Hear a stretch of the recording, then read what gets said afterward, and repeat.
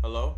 Yeah, I'd like to file a noise complaint from my neighbors who keep fucking not inviting me to their fucking parties. How you doing, people? Just back again for another one of our talks. Today, I wanted to talk about something that I feel like is very specific to what's going on in our lives at this very period in time. In particular, the discussion of loneliness versus being alone. One may think that these two things are the same, but they're definitely not. For example, I've known many a person to feel like they're alone when they're in a room full of people. Adversely, I've known people to be perfectly okay with being by themselves, reading a book, smoking a blunt, listening to some music, working on themselves. I'll admit that I've definitely struggled with my share of loneliness. Year's 2018, just graduated from Nassau, doing wonderful things with that high school associate's degree.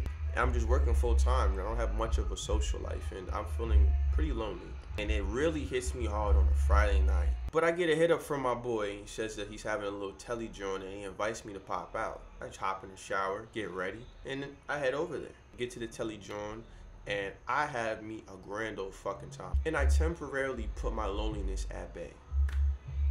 But at some point in time, I'm gonna have to leave the party. And that time came.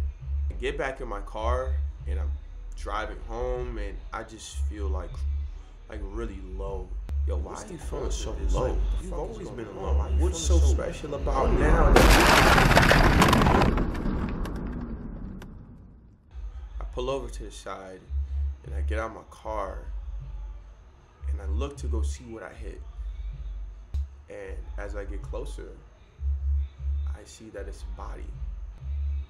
I hit some old man. He had to be about like 86 or so.